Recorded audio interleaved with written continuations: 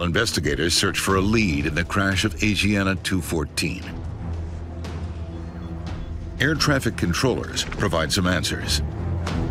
Visibility was 10 miles, a few clouds, not an issue.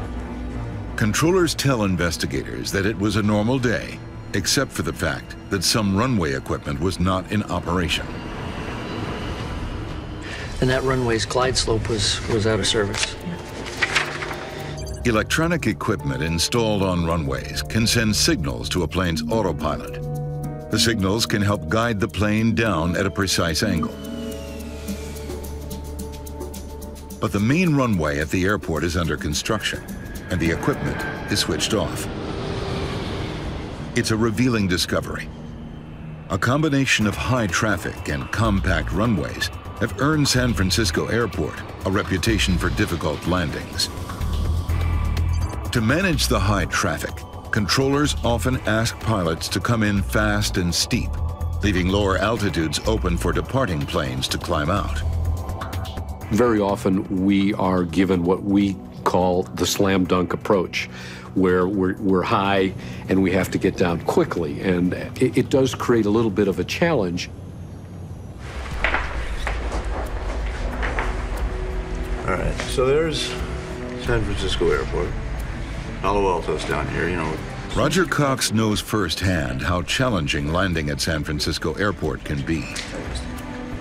I can say from my own personal experience flying there many, many times that it's very easy to get high and hot, and you have to really stay on top of the airplane. Asiana 214 heavy, runway 28 left, cleared to land.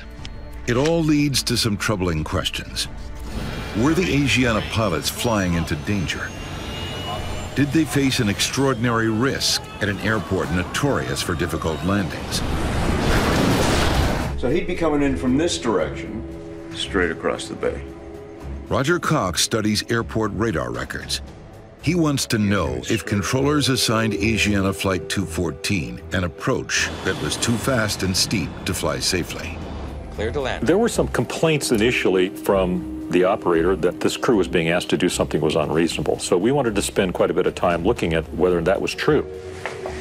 Same instructions, same approach.